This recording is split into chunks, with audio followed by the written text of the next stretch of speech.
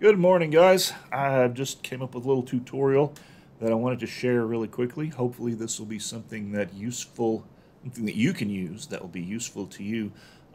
In the past, in Canvas, the support community, there's been a demand for the ability to color code modules and module element titles. You can add a lot of things to the module itself or to the elements themselves, like assignments or pages. Of course, those are just HTML pages that you can edit really easily. However, if you want to add that to the modules list, you really can't do anything. The text is black, the background is white or gray, and that's all that you have available. So today we're going to look at a way that we can color code and change and modify the text in our module titles, in our title element titles. And we're going to see how we can do that without using maybe the standard tools that you would expect. So let's go ahead and look at the desktop. Right now I'm in my instructional design sandbox, and I'm going to go ahead and go to modules. And as you'll see, I've already modified several of the titles up here. I have done several different things that are very convenient and not expected. You are not supposed to. In fact, Canvas, if you ask the instructor support community, they will tell you Canvas will never add the ability to add color or backgrounds or anything like that to these titles because for some reason it wouldn't be inclusive, that it's discriminatory against people who have color perception problems. The problem with that is that's like saying that text is discriminatory against people who have vision problems, or that sound is discriminatory against people who have hearing problems. That's just ridiculous. I'm of the opinion that you should use every sort of resource available and every type of means available in order to communicate information to your students. Saying we're not going to use this or we're not going to support this because it doesn't support 100% of students is ridiculous. But there again, that's not my battle. My battle is just to show you how to do a workaround. If you want to color code assignments, pages, module titles, if you want to add color to those so that you can make like all reading assignments are red, all review assignments are green, there are hundreds of different colors you have to pick. You can change the title of you can change the color of the text. You can change the little background of the text, either one. You can add icons and you can add mathematical equations if you want to. You can modify the text inside these assignments. However, what you can't do is what you'd expect, and that's to use HTML in order to modify them. HTML will not work in the little boxes that are provided. So what I'm going to do, first of all, I'm going to go ahead and copy this information out of here. And mainly I'm copying and pasting because I don't want to have to take the time to type it all. But what I'm going to do is I'm going to add a new, let's add a page. I'm going to add a page. I'm going to make it a new page. And I'm not going to indent it, but I am going to change the title up. So first of all, I want I want the color to be white. I'm going to leave the color white. I'm going to make this, what's a good color? I wonder if maroon works. M-A-R-O-O-N. Is that how you spell maroon? I think we probably better check because that's one thing you do have to do is spell it correctly. M-A-R-R-O-O-N. M-A-R-O-O-N. Okay, hey, I did spell it right. Yay me. All right, so M-A-R-O-O-N.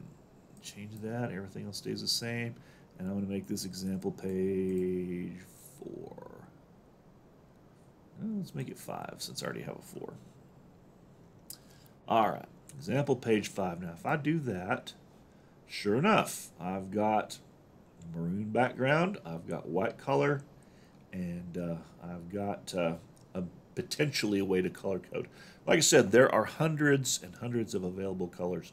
And if you really want to get specific, you can also use hexadecimal colors or RGB colors. I don't really want to get that specific because, like I said, there are hundreds of colors available. And so what I'm going to do is just use the ones that are set up as words. So maroon, lime, magenta, red, blue, green, purple, there are lots of them. you can just add them in. Let's go ahead and look at the text really quickly. Let's look at the syntax of what I just did. Essentially what this is a markup language. Now, you're familiar already, or you should be, with HTML. Hypertext markup language is the coding language of the internet. It's what allows you to build hyperlinks. It's what allows you to format your text within reason. Most formatting is done in HTML nowadays with cascading style sheets, but that's another lesson that we'll probably get into pretty quickly. But the main thing is you can format text, you can change text, you can modify the way that text is presented using HTML, except where the designers of the application, in this case Instructure and Canvas, don't want you to do that. They don't want you to be able to add colors to these backgrounds because some weird inclusivity thing that I don't understand. But what I do understand is that LaTeX, the markup language that I'm using here, doesn't require that. It's strictly client-side. The browser is what controls it, and all major browsers, modern browsers like Chrome, Firefox, Safari, will support LaTeX. And so if you use LaTeX scripting, you'll be able to see it in modern browsers. Something like Internet Explorer, Opera, probably not. But not many people use those anyway. Remember, you're firing your guns at the largest target here. So that's the people that are using Chrome, Firefox, and Safari probably are going to be the biggest market share there. So, but regardless, let's go ahead and look at the syntax really quickly. I'm just going to open this page. This will work in any HTML page that's viewable in a web browser. I'm going to go ahead and open this one, and I'm going to put it into the page itself so that we can look at the syntax. So let's go ahead and edit it, and we need to go into the code editor. So let's go. If you don't know, it's these two little brackets down here. All right, so I'm going to go ahead and just paste that same code that I had in there. We'll look at it. All right, first of all, just like, let's turn that off for a second. Just like with HTML, you have to have an opening and a closing tag to designate that you're about to do something in code. So slash and then a open parenthesis, a backslash and a close parenthesis. These are your opening and closing tags. That means that the browser will interpret everything between those two tags as LaTeX code. Just like it does with HTML code. If you start off with, let's say, angle brackets here, and I'm going to do an HTML tag. This is a title. And I'm going to close that up. Now, if I save this, you'll know what this text is going to get very big, right? So if when I save this, that's going to make that piece of text really big. Semi-big, anyway. Bigger than what it would be if I just typed it in. So, that's how HTML works.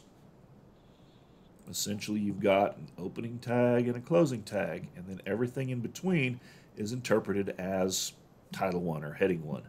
Well, same thing happens here. Opening tag and a closing tag, everything in between is determined to be or interpreted as LaTeX code. All right, so let's look at the code itself now. We use modifiers, and we use parameters for the modifier. This first modifier, /color, tells our little phrase here what color the text should be. In this case, it's white. So I say /color, and then inside these curly brackets, I put the word white. And that lets me set the color that I want that particular, all the text between that bracket, or that tag, and this tag, all the text between those until I tell it something else is going to be white. Let's change that just so we can say we changed something. Let's go and make that yellow. And it really doesn't matter if you use capitals or not, but I prefer to in this case. All right, so we've modified our text. /color, and then in brackets we have yellow. The text should be yellow. Our next modification is going to be to the background behind the text. So we're going to say color box, and we do /color box. This is the box of color around the text. And I'm going to change this to gray. And I think it's G-R-E-Y as opposed to A-Y. We'll see. All right, so once again, we've got our parameter, we've got our modifier, our modifier, and then our parameter. And then the text that we want to modify is also inside angle brackets. So this example page 3, put a space in there. And I'm going to get rid of that. Okay, this text is going to be what is yellow with a gray box behind it. So anything remember, anything between the two tags is going to get modified or interpreted as LaTeX. Color of the text, color of the background, the text that's being modified. If we save that, unless I made a mistake typing, what we should see is a gray box with yellow text that says example page. And sure enough, a gray box, yellow text, it says example page. This can go anywhere that you can save text. You can do this sort of formatting anywhere you want to. Now, another interesting thing, you can't right-click and copy like you would expect. Like this text here, I can copy that.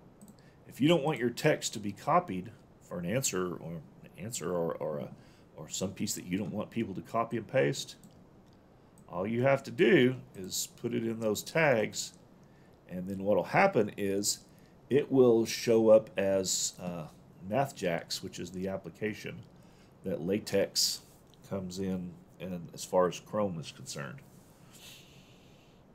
So I wonder what happened. Never mind, I'm not going to go down that rabbit hole. Anyway, so it also makes the text unselectable. You can't select it, you can't copy it, which is interesting if you have something that you don't particularly want copied and pasted somewhere else.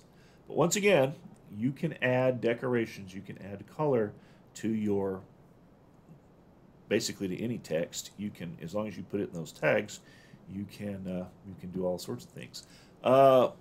If you're a math teacher, this is something that's really important. LaTeX was designed to format mathematical expressions. So let's go look at a mathematical expression. Let's look at, if you look at this, you can probably tell there's our opening tag. Oops, pardon me. Opening tag, closing tag. And inside there, you're going to see /squirt. You can probably tell that that means square root.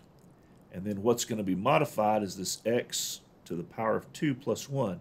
So what this should say is the square root of x to the power of 2 plus 1. Now, that's fairly simple. This would be easy to do in HTML. So let's go ahead and paste it in. Remember, you need to be in the code editor for this. And I'm going to go ahead and paste that. And when I save it, I should see a fairly nicely formatted x square root of 2 plus 1. And look at that. Sure enough, it is. Also, you can't copy and paste that. But now this would be fairly easy to do in HTML, but getting the square root symbol in there and then getting this under it, not so much. So if you are a math teacher and you need to put mathematical expressions inside your text, oh, this is the way to go. Let me recommend you go over here and visit this page, and it's an application called Overleaf. It will let you build things in, it will let you build mathematical expressions and then put them into HTML. It's fairly simple, just copy and paste. So for mathematical teachers, this is a blessing in disguise, especially when you have complicated, like say that was 1 over 1 over 1 over the square root of x squared plus 1 to the power of e all over 1 or over 2 or whatever. You can really get complicated in your mathematical expressions. You can do differential equations and limits. You can do derivatives and integrals and things like that. It's easy to format those and type them into text where they look nice and where they fit and where you can do all sorts of things with them. This also works really well if you're using Excel spreadsheets. You can put this code into Excel or Word and it works. You can put this LaTeX code just about anywhere you can put text, and it doesn't rely on the HTML interpreter, which means that you can put it where places where HTML would not ordinarily be welcome. So hopefully this was a useful thing for you guys. Hopefully this was helpful, and hopefully gave you some food for thought. If you're interested in color coding your module titles, that's the main thing. Modules and elements of modules, assignments, and pages. it doesn't seem right to me that you can't color code those in, particularly if you got younger students. Color coding is really important. So what I would say is go to Overleaf, or just go to Google and Google up LaTex, LATEX. What you will find is a lot of tutorials and a lot of useful tools that will help you format your text, and also help you maybe do some things that you didn't think you could do. So hope you guys have a good day today, and I hope all goes well with you. It's Friday. Enjoy the weekend, and I'll see you back here on Monday. Have a great day.